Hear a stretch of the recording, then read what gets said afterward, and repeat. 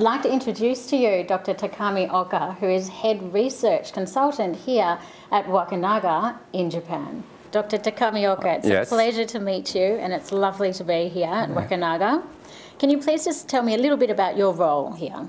My role is to help those Wakunaga scientists to conduct their research.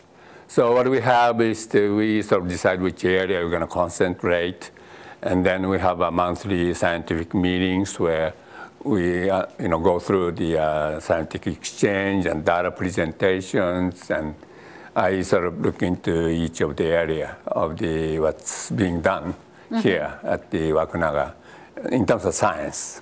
And I heard that for over 30 years, Wakunaga have been researching. Yes. They are a very research-oriented company, so they want to get the maximum scientific evidence to back up their product, and they want to know what's going on in what they're selling.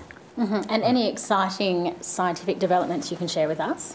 I think as we concentrate more, particularly in the area of the cardiovascular disease area, where a lot of good clinical findings are being done, and we are trying to back up or obtain the data to back up these clinical findings. So you're really researching the key components found in kyolic that have the health benefits? Yeah, we are trying to find out what's the key components and what's in it.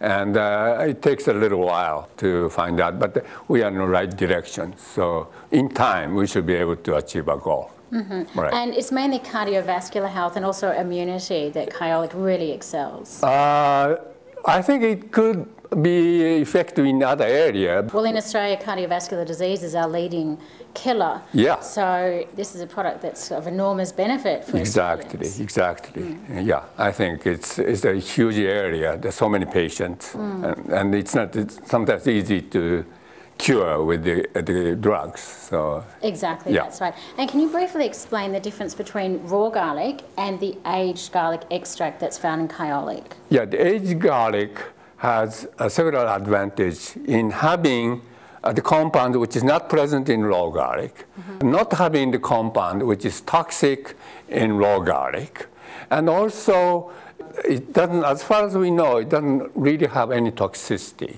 and yet it's very effective to produce its medical benefit.